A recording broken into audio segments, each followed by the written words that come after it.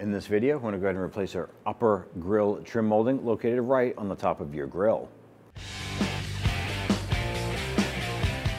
With the hood open, you want to go ahead and remove our air intake port right here. You're going to use our trim tool and pop the plastic button securing the front of this.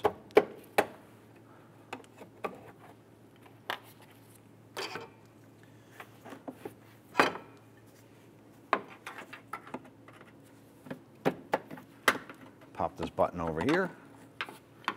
Put those two buttons aside. Now we can go ahead and lift up on our air intake tube.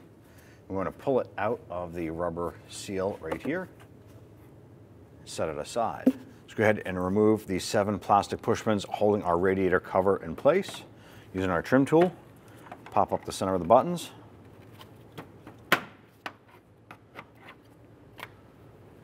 And do this for the rest of them.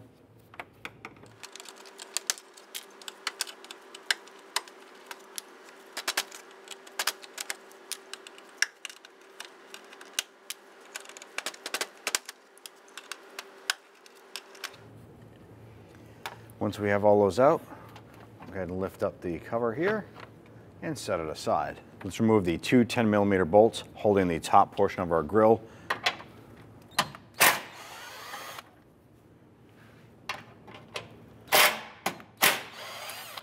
On the inside edge of the bumper, there's going to be 2 Phillips head screws. Going to use our screwdriver. Let's loosen and remove these here.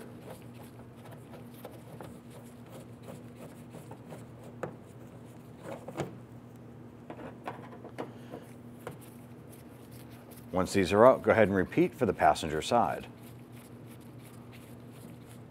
Along the bottom of your bumper, you're going to have a series of these plastic push pin clips.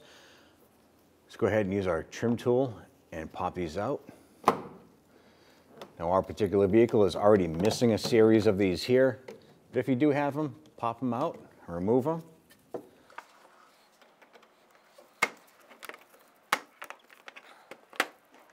If yours are breaking like ours, you may have to source some new replacements.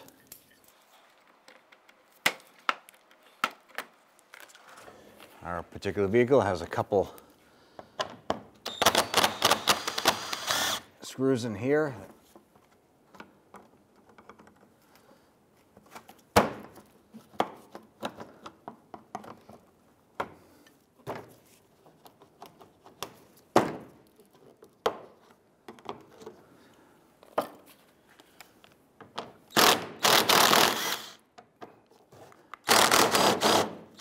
Starting on either side, the driver or passenger side, you want to reach in on the edge of the lip here, and you're going to pull the bumper out and away from the fender.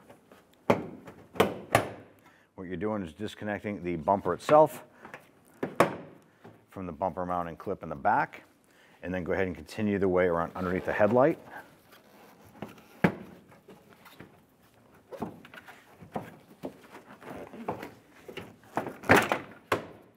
As you're doing this here, continue the process around into the passenger side. Now that we have both sides disconnected, let's go ahead and grab that bumper, reach around behind the grille, and support this. Go ahead and pull it away. Using our Phillips head screwdriver, we want to go ahead and remove the 5 screws across the top. Run right through the mounting bracket here.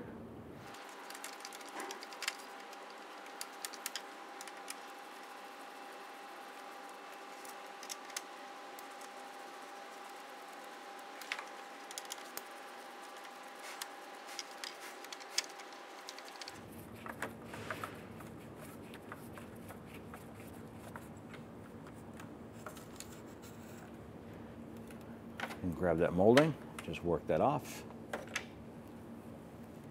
Go ahead and line up your molding.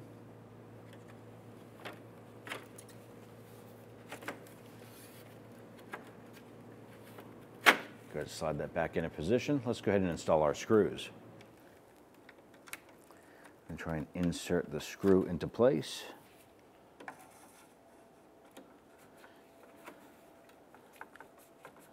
I'm going to go ahead and get all of these screws started right across the back, and then we'll come back and snug them down.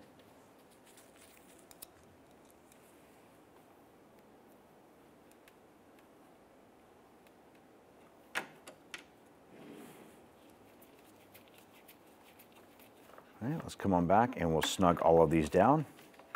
Now you're just securing plastic to plastic, so once that screw bottom's out, you want to go just that little bit extra. It's bottomed out, a little bit more. You're going to continue that for all 5. We'll go ahead and bring our bumper up to the vehicle. What we want to do is try and line up the bottom edge of our bumper here underneath our light assembly. I'm going to try and bring this into place. Now the bumper itself will lock into tabs underneath your headlamp assembly. Line that up, and then our bumper itself will line up on the edge here with the fender. So what I'm going to do is I'm going to pop in our bumper side here, and then this will line up. I'm going to go ahead and repeat the same process for the passenger side. We have our brackets here for our upper portion of the grille. Install the bolt here on the driver's side. Once that's started a few threads, go ahead and repeat for the passenger side. Now I'm going to tighten this down using our hand ratchet because we're going to be anchoring plastic to metal. We don't want to over tighten this and crack the plastic.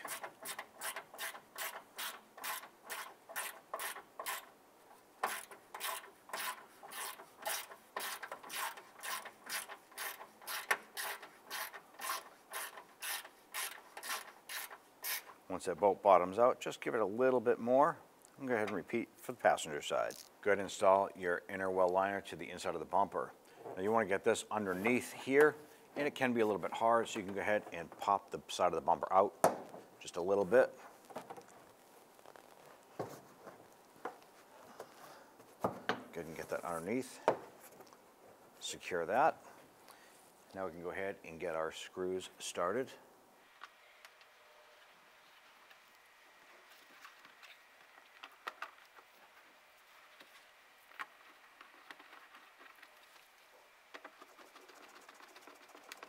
Go ahead and snug those in.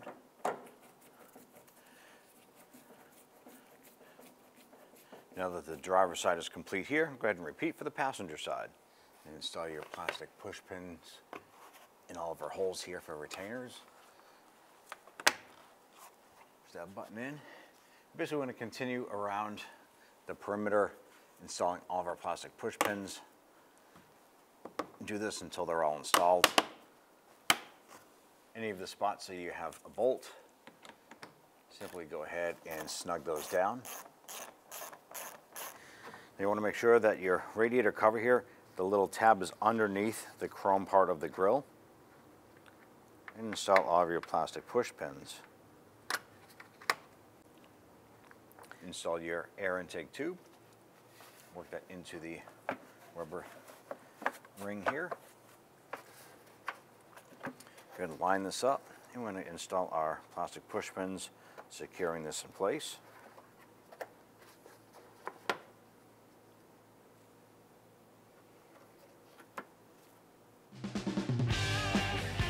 When only the best will do, demand TRQ. The only company that lets you view before you do. TRQ is committed to offering the highest quality aftermarket auto parts that are engineered for peace of mind. Thanks for using and viewing with TRQ.